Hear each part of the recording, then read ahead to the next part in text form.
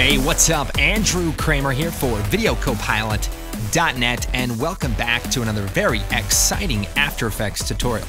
Today, we're going to take a look at creating some cool 3D volumetric light inside of After Effects. So, let's take a look at a few different examples. So, in this example, we have a cell phone that's projecting all of this light. This is actually a prototype for the new iPhone.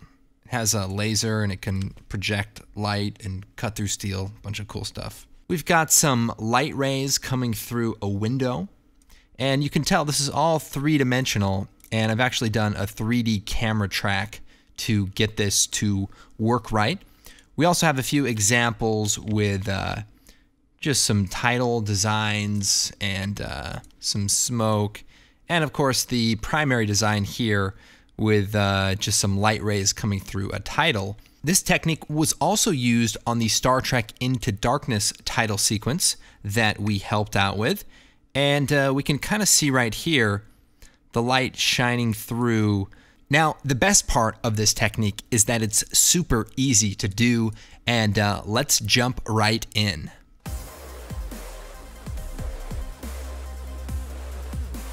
Now, you may have seen our recent blog show where we talk about creating some volumetric with a smoke machine and some stencils, so check that out for some cool practical effects. But today, we're going to create this effect in After Effects without any third-party plugins. All right, let's go and get started. We're going to create a new composition, and we'll do 1280 by 720 and maybe 500 frames. And we'll hit OK. Then let's take the text tool and we'll go ahead and type in here light, and we can pretty much use any font. This looks good. Now I want to center it pretty well, and then we're going to pre-compose it. So we'll choose layer pre-compose. That might be off the screen there. And we'll call this title. And let's also change the comp name to volume light, and we'll hit OK. Let's go and make another solid. This time we'll make it kind of gray. And this we'll call the floor. And we'll make it a 3D layer. So toggle the switches, 3D layer. And we'll also make the title a 3D layer. And we'll take the floor, hit the W key, and we're going to rotate this and move it down right below the title. And then we can actually hit S and scale it up. All right, stay with me. I know this is some advanced stuff. Let's also create a camera, and we'll do 28 millimeter. Take the orbit tool, and we can kind of see 3D. Yes. Let's put the title above the floor, and let's also create a black solid background. So this will leave as a 2D layer. Call this background. Now let's go ahead and add a light. This time we'll do a point light, cast shadows, and hit OK. And we want to push this light into Z space behind the title. Move it up a little bit. And let's go to the title, hit AA, and that brings up the material options. And let's turn on cast shadows. So now we can kind of see this is starting to work. So we'll take our light, hit T, increase the intensity a bit. There we go. We can also hit AA, and we can change the diffusion of the light, so we can soften that shadow a bit. Now, I may also go into the render options and limit the resolution of this to, say, 500. And it'll make it a little lower quality, but also render a touch faster. So let's soften this a bit more. All right, so now let's go and create our volumetric light. I'm going to come over here to Layer, New Solid, and we'll make a white solid, and we'll call this light source, and hit OK. Then I'm going to take the ellipse tool and draw a small circle. So if you hold down Control Alt Shift, perfect circle. Let's make it a 3D layer, and let's also hit AA and turn off Accept Lights. And that way it won't be affected by the lighting, it won't cast shadows, that's also off. So now let's move it back into 3D space. All right, so here's how we add our volumetric light. We're going to create a new adjustment layer, and we'll call this volume light. Let's come over here to the effects and presets and type in radial fast blur. And let's drag that out onto our volume light. So let's set the zoom to brightest and turn up the amount. So right away, we kind of have the basic idea. Now, the truth is, it's actually a 2D effect. I just say it's 3D just so that I can get more hits and more views and all that stuff. So have you ever clicked on a video expecting to see something specific and then some crappy video with like 1 million dislikes? Anyway, I invented that. I keep telling myself I should make good videos, but you know, what are you gonna do? Okay, so we've got the basic light effect. Now, to make it look 3D, what we want to do is create a new null object. And we want the null object to be a 3D point. So we'll call this point. And it's important that this point, let's just make it yellow, is pushed back in z-space as well. So we want to push it back behind our white light. Now, keep in mind that this volumetric light is not working right now. So what we want to do is take our volume light radial fast blur effect, and we're going to add an expression to the center. We're going to alt-click on the stopwatch, and then we're going to take the pick whip and select that point layer that we just created. Now, before you hit anything, we're going to type in a quick expression. It's dot to comp parentheses bracket 0, 0, 0, end bracket and end parentheses. Now, you guys are probably thinking, wow, how does he know this offhand? He's so smart and good looking. Well, actually, I just have it typed up off screen here, so. Yeah. Now, this expression basically turns that 3D point into a 2D position for the radial fast blur effect. There's one last thing that we have to do. We need to come over here to the effects, choose color correction, curves, and let's put this before the radial fast blur. And what we want to do is compress the range so that we only see the bright pixels. So this is actually going to compress it. We could also use levels, but you know how I feel about that.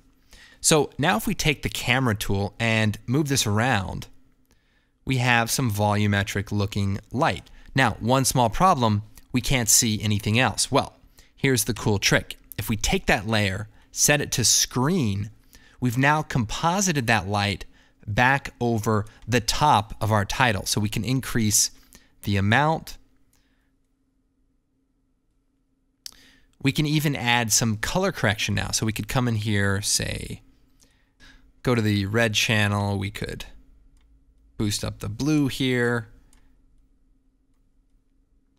And we've created this nice looking volume light effect. So now we'll get into polishing this a little bit more, but let me show you a few ways to control this. So if we take that point that we created, okay, by moving the position of this point, so we can bring it closer, which will make the beam wider, or we can push it really far away to make the beam tighter. And this will also affect how it looks when the camera goes from side to side. So it'll swoop past a little bit faster, and that looks pretty cool.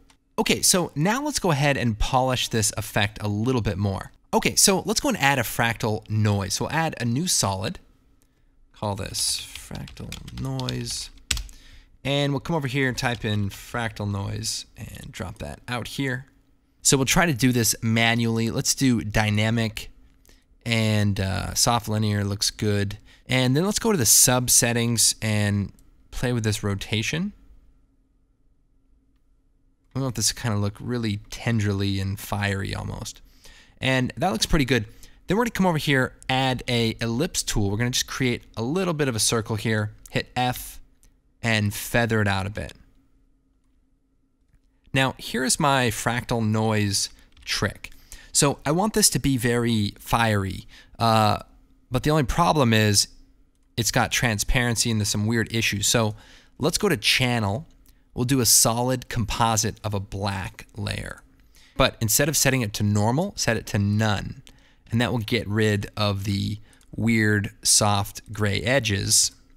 And then we just have this nice sprite. Then we add a curves adjustment.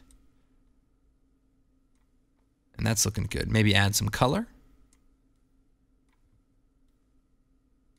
Very nice. So now let's go ahead, unsolo that, make it a 3D layer. also turn off accept lights. F4, let's add or screen mode it. So I do apologize for going a little bit fast. Still want to get to some other cool stuff in the video. So let's take the fractal noise, let's put it in order down here, and then push it back in Z space. Now, we're running into an issue here where the fractal is intersecting with the ground layer. But there's a simple solution based on this design. That is to take the floor layer and set it to screen. And what that will do is basically allow that other layer to be seen through the ground. So let's disable our volume light for just a second while we set this up. What we want to do is maybe duplicate the fractal noise, or actually let's add a little bit of animation to it. So maybe some evolution. And a quick way to do that is alt-click on the stopwatch, do time times like 150. And that'll just create a little animated movement. And then let's duplicate the layer, and let's scale this layer up a bit, and maybe push it back. And we can play around with some of the settings. We can maybe tweak the evolution options, give it a random seed even. And then you could do things like change the scale of the fractal so it's softer or whatever. So that's cool. And we'll duplicate it one more time and maybe make it really large. Push it back even further. So the idea here is just to kind of create a soft wave of noise around the background and just have a little bit of depth. So we could bring this one a little closer. And we can also brighten it a bit because this will affect the volumetric light. So having some bright spots kind of helps. Now, keep in mind, if we go and turn our volume light back on, what is controlling that threshold is actually that curves adjustment. So we can turn it up higher and cut off some of those brighter values. And remember, we can just switch it to normal to see it all by itself. We can switch it back to screen. And you can play with it. So you can even add a little bit of a curve so that it has a nice fade between the really bright values and stuff like that. So that's pretty cool. All right, so that is pretty cool. Maybe we want to add a little bit more readability to this, and we can do that a couple of different ways. So because of the render order of some of these effects, we have to be very specific on how we do this. So let's take our title, duplicate it, Control D, or Edit, Duplicate, and we'll move the title above the volumetric light. So we'll make the volumetric light, say, blue. And our title's now on top. So let's come over here to Bevel Alpha, and let's put that on our title. And again, hit AA and turn off Accept Lights. And we can kind of see now we have this nice effect. Let's turn cast shadows off as well, only off. And maybe we can make the title black. Let's double click and then just change this to black. The other cool thing is that we can change the text. We can double click on it and it will automatically update in the other comp. So it's kind of a cool trick. So we've got our bevel alpha here. We can kind of turn up the edge intensity here, and you can see this nice edge. Then we're going to set the transfer mode of this to screen. And that way we're only really adding that little bit of an edge, and we can maybe move it up to the top here. And that'll just help the title kind of pop out a little bit more from the background. All right, so I changed the font and it's looking pretty good. Let's go back to half res. Now, the other thing we can do here is make our title a little more 3D. So let's just duplicate that, Control D, and hit AA, turn cast shadows off, and maybe add the bevel alpha to this layer. And let's see here. Maybe just push it in Z space just so it fills up a little bit more, and maybe. And let's also make sure Accept Lights is off as well. And that way we can see our bevel alpha effect. All right, so that's pretty cool. Let's go and add another adjustment layer on top of everything. And for this one, we could just do another curves adjustment. This way we can give a nice blue cast over everything. All right, so that looks really cool. Now, another thing to keep in mind is that a big part of this effect is the light source. So back here we have a single light source, but we can actually do things like move it around. We can size it down.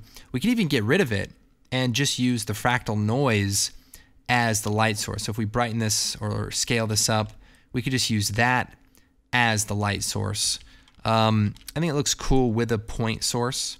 So we could turn that on, maybe duplicate it, slide a copy over here, maybe another one over here, maybe even just move these down a bit.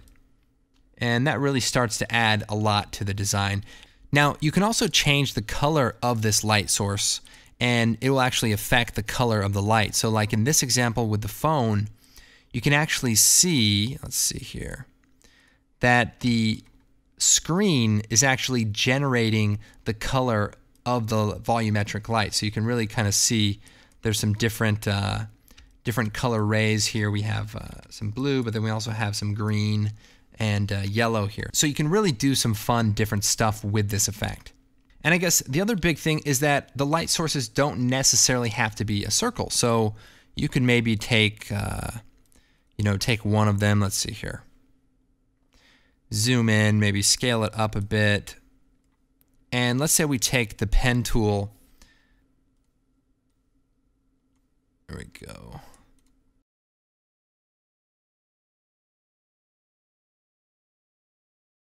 All right.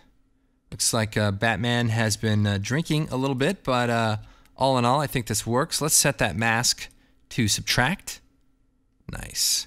And maybe scale it down a bit. And look at that. It's one terrible looking Batman logo. I should have prepared that. Maybe that would have looked a little bit better. Oh well, I already got the hits for this video, so at this point I can pretty much talk about whatever I want. Alright, so this is the basic idea of this effect.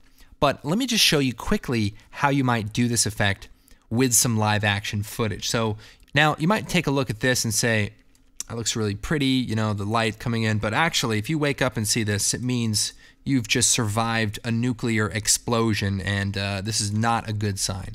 But it looks great. And also great for wedding videos. Nuclear explosions, weddings, fantastic. Okay, now inside of After Effects CS6 and CC, we have the tracker. So this is a 3D effect. So what we're gonna do is track the camera. So this track camera effect's gonna pop up here, and it's gonna start analyzing. Now, I've already done this once, so I've got all these points. And what we're gonna do is with the effect selected, we're going to click on the wall, and we want to click on a surface that's flat. So these 3 points creates a nice flat surface. Right click, and we're going to create a null and a camera. So now we have a camera from this. We'll go to half resolution again. And there's that 3D point perfectly in 3D space. So to create the volume light effect, I'm going to run through it one more time quickly. We're going to create a new adjustment layer. We'll type in radial fast blur. And let's also add a tint effect along with a curves adjustment. And we'll put the curves after the tint. So tint, curves, and let's crush this down so we just see those highlights. There we go. And then we can take our radial fast blur amount and crank it up. Now here's the tricky part. So what we're going to do is set the transfer mode to screen. And we have some of the light coming through. We could animate this point, and that would be fine. But I actually want to tie this to this track point that we just created. So here's how we do it. We alt-click on the center, bring up the pick whip, select that layer. So let's see, the track point layer. And we're going to type dot to comp 0, 0, 0 bracket. So that punches in that expression. So now, wherever we move this, so let's scale it up so we can see it. Wherever we move this is the direction the light will be coming from. So if we look at the animation now, we can kind of see it looks more volumetric. Here, let's add some contrast to this. So let's do like a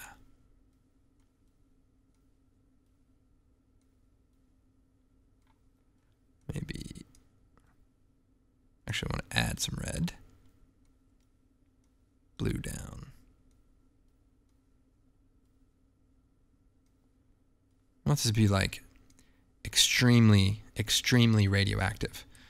Okay, so let's see here. Very nice. And depending on where we move that point, the light will stay connected. And we can actually push this thing further into Z space so that it's so far away that we get this really nice kind of volume effect. All right, well, I hope you guys enjoyed the tutorial. Be sure to check out the website, videocopilot.net. Follow us on Twitter. I'm Andrew Kramer. Thanks for watching, and we will see you next time.